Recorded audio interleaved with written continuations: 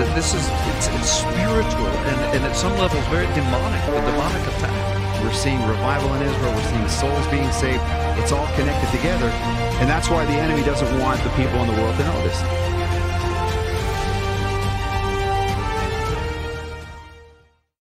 My name's Carl Gallups, pastor on the Gulf Coast, and my guest, of course, is Messianic Rabbi Zev Porat from Tel Aviv, Israel.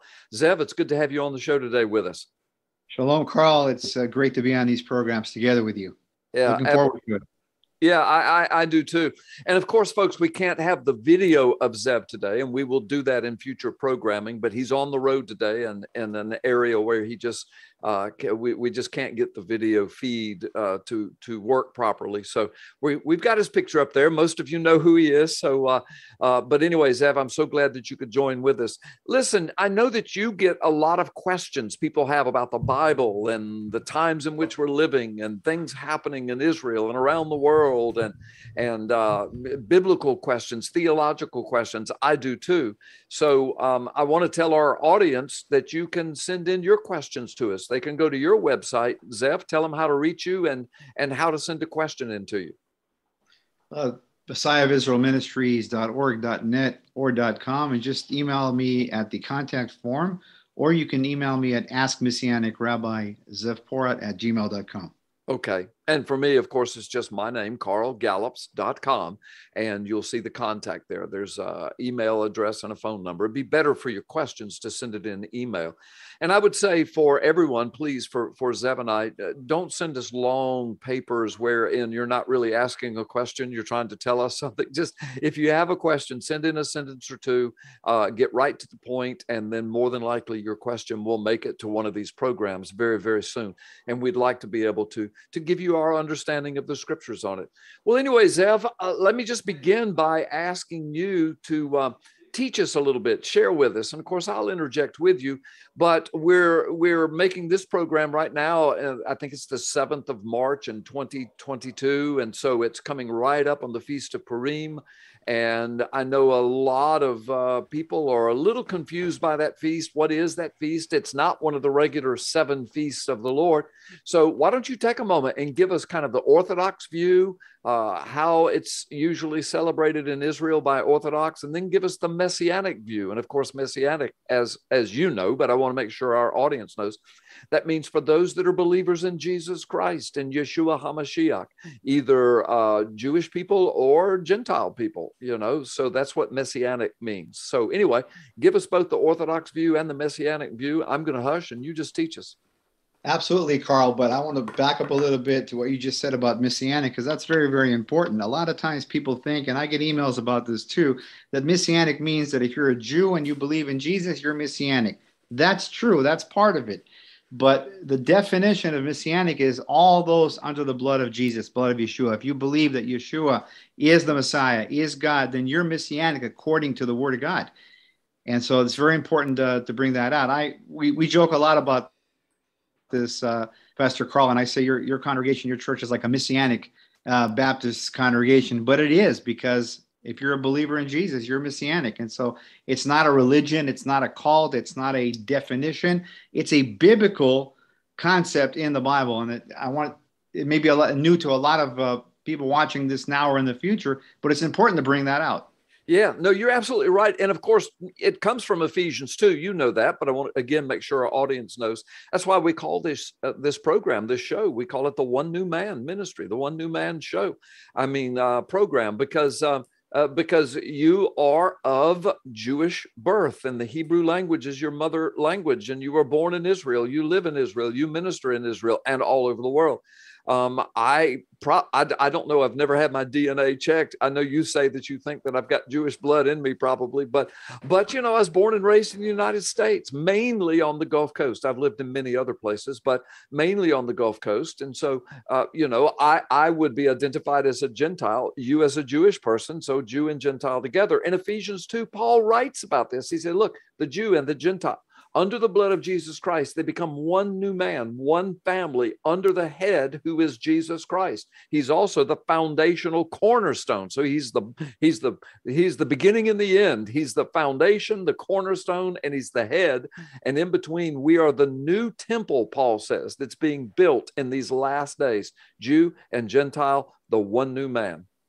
Amen. Absolutely. Romans 11 speaks about this as well, the grafted into the olive tree. That's also a part of this. The Jews, like me, will reject Jesus and then come back to the true word of God and become believers in Yeshua and Jesus, Romans 11:23. And so we see that beautiful picture.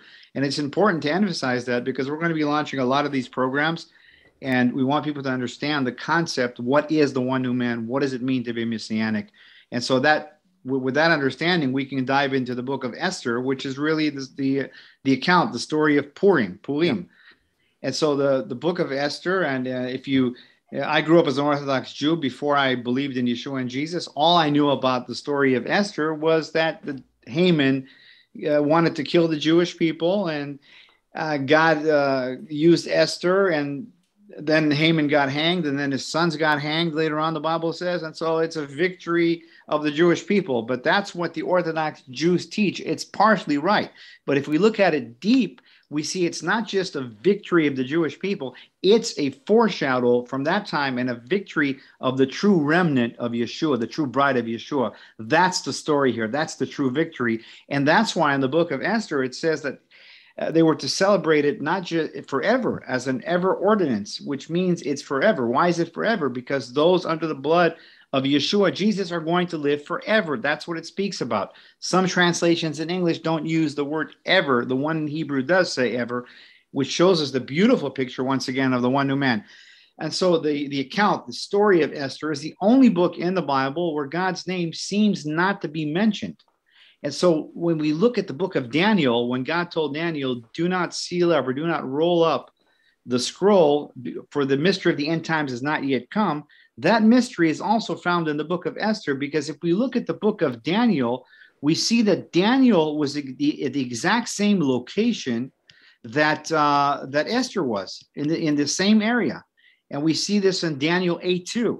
I looked in a vision, and while I was looking, I was in Shusha. Where's Shusha? That's the same place where Esther was. That's the same place where the story of Esther. And so you say, okay, what does that have to do with it? It has everything to do with it, because it's a mystery, and God's mystery is revealed.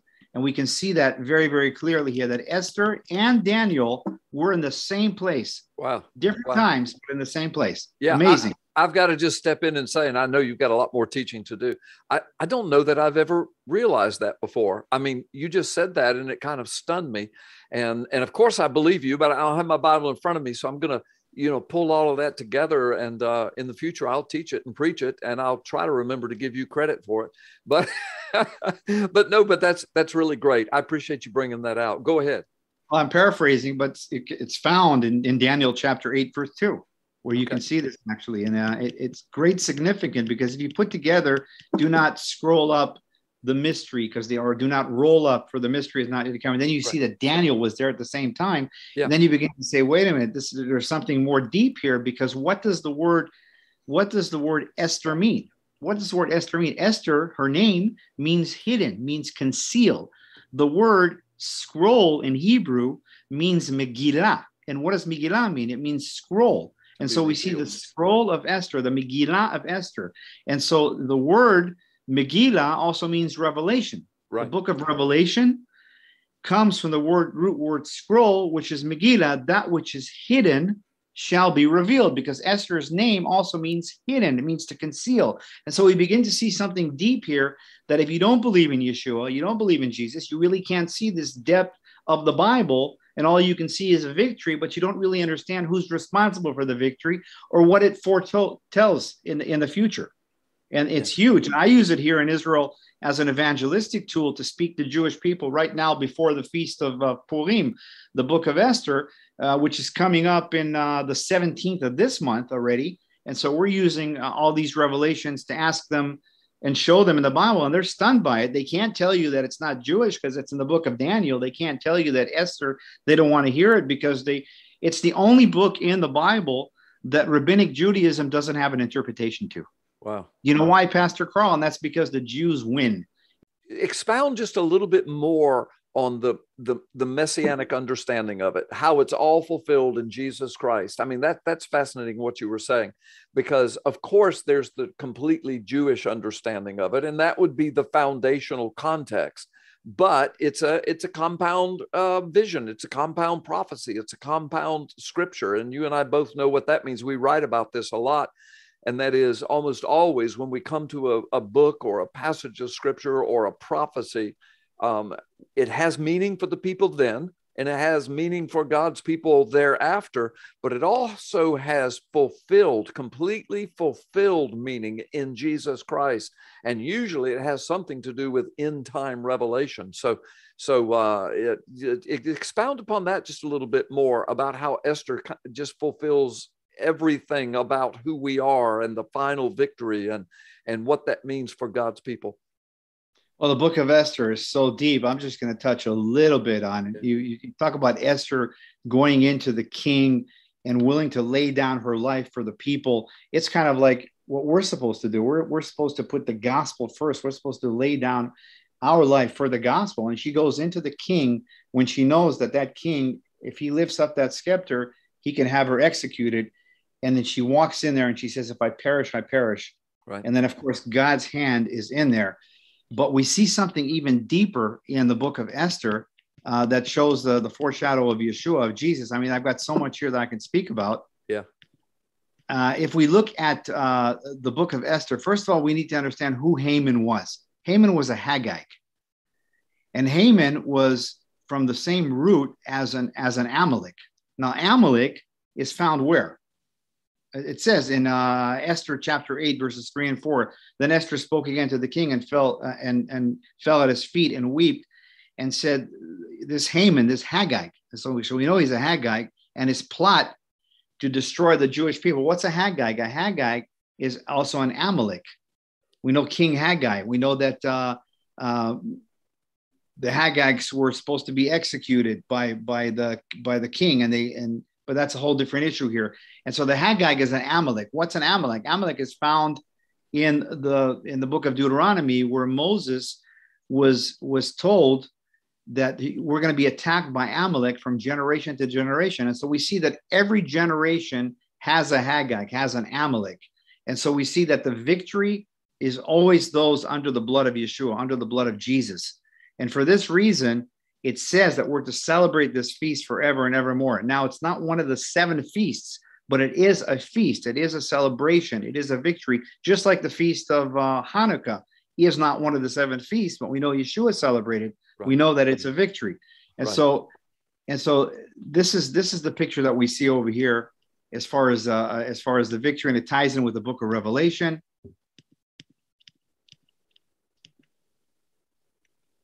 Are you there? It says, and so in Esther 1:2, we see also that Nehemiah was the son of, also was in Sushai. Sushai is also the capital of the same place where Esther was, where Daniel was. So there's a pattern in the Bible of all these people that appear in that place. And we know that it's modern day Iran today. What do we have right now in Iran? We have a madman who wants to wipe out the Jewish people, right? Right. The nation of Israel. And so we see that Amalek spirit operating behind the scenes, just like foretold to Moses, that from generation to generation, there's going to be an Amalek that's going to try to wipe out the people of God. And who are the people of God? You and I, all those under the blood of Yeshua, under the blood of Jesus. Right. Wow. Well, listen, I'm thrilled that you were able to give this depth of understanding. And I've heard you preaching and teaching before on this, and I've read material that you've written about it. And I know you could go much, much deeper, but this will help people as we move into this season of Purim. And prayerfully for Jewish people who are not believers in Yeshua HaMashiach, prayerfully they would begin to make some of these connections. Prayerfully, the Holy Spirit of God could use this to bring Jew and Gentile to the Lord Jesus Christ, as the Apostle Paul who was an Orthodox Jew and a Pharisee through and through, until he also came to faith and belief and found the living, resurrected Messiah. So anyway, I pray that it'll be used for that, but also just for people of God right now, Jew and Gentile, who are already serving the Lord and know him, but they wanted to know a little bit more of the richer meaning and understanding of the book of Esther and the Feast of Purim. So listen, before we close, and we've only got a few more minutes, tell people about, you've got a brand new book coming out. As we're doing this, it'll be brand new. It'll come out in May or June of 2022. And I was blessed to write the foreword. You and I have written a book together called the Rabbi, the Secret Message and the Identity of Messiah. That book has become a bestseller all over the world. And both of our names are on the front cover. We both wrote that together, and published by Defender Publishing, a major Christian publisher out of Crane, Missouri, connected with Skywatch Television. But your book is coming out. I want you to tell the folks the title of it and give a quick rundown of it. It's also published by Defender Publisher.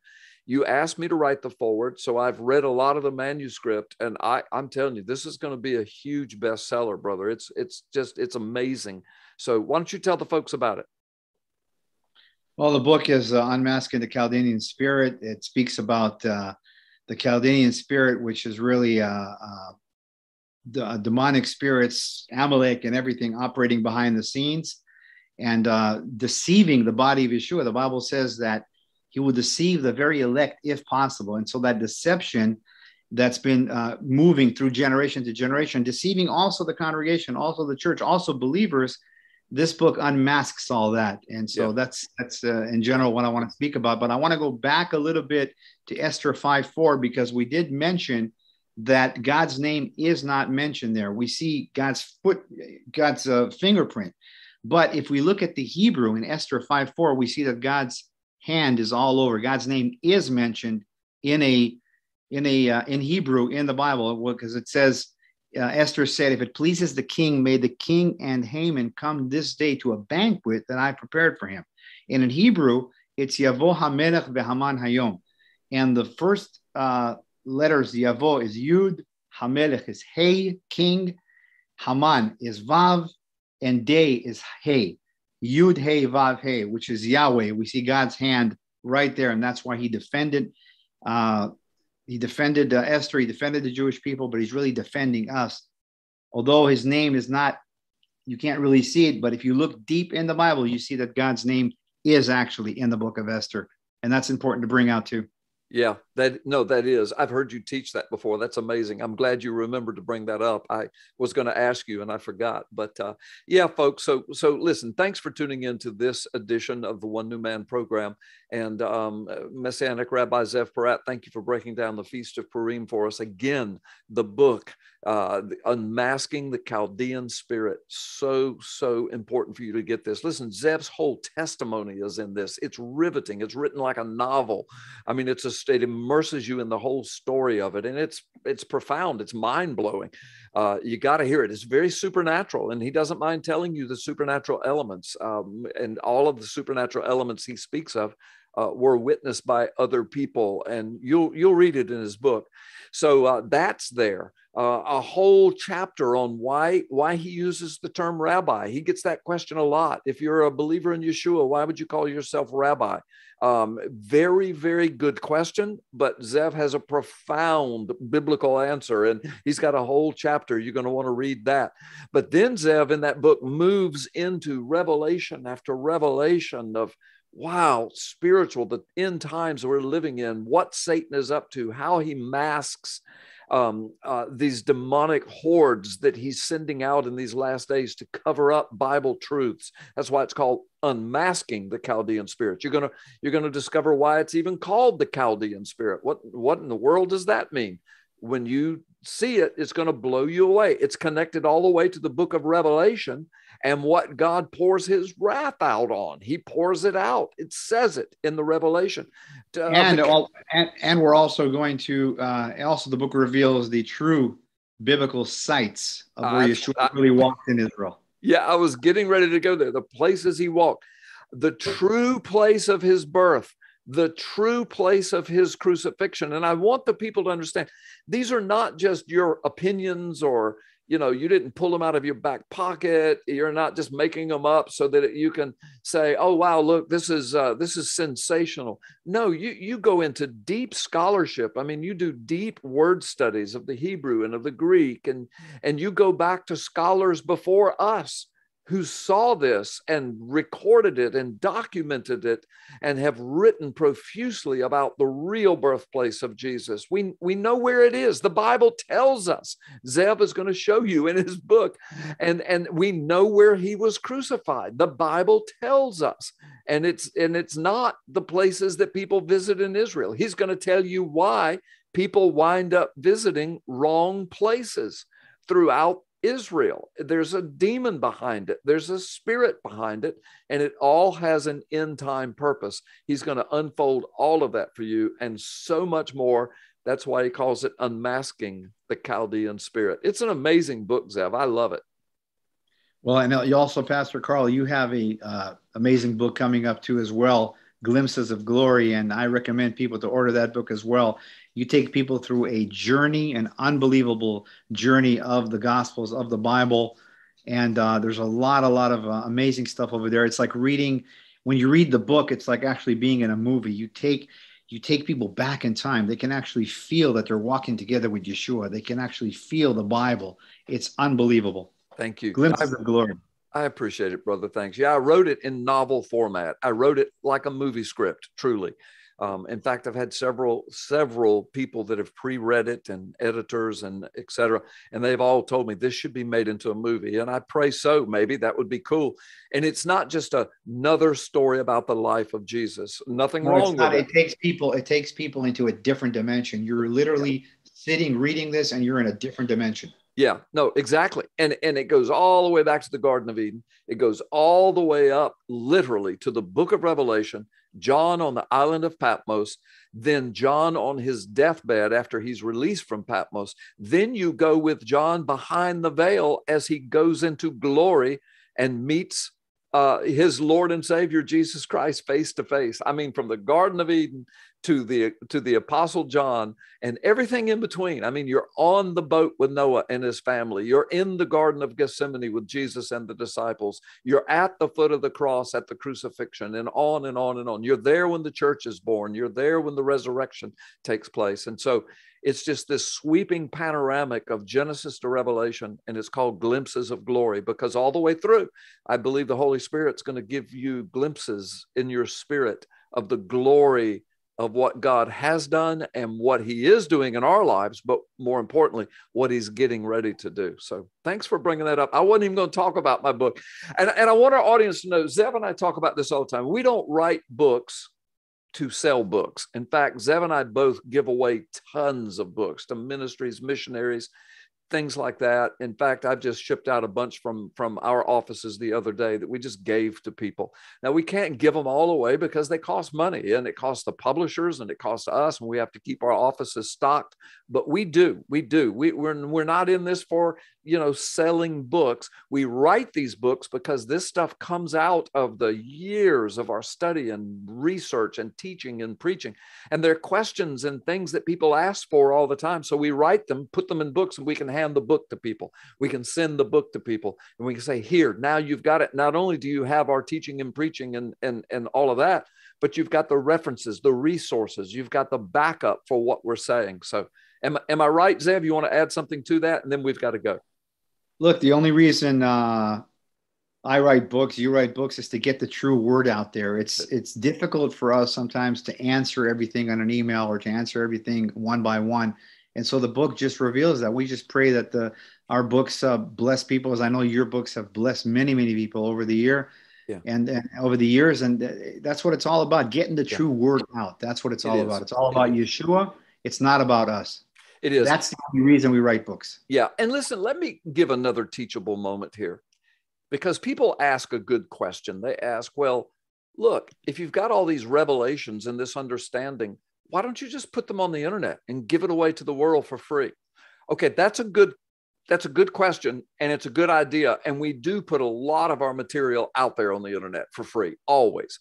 But books are a different matter, because if let me just tell the folks. So we could take the content of your book, Unmasking the Chaldean Spirit, and just word for word, just put it on the internet on a site, and people could just go get it. Okay. But here's what would happen.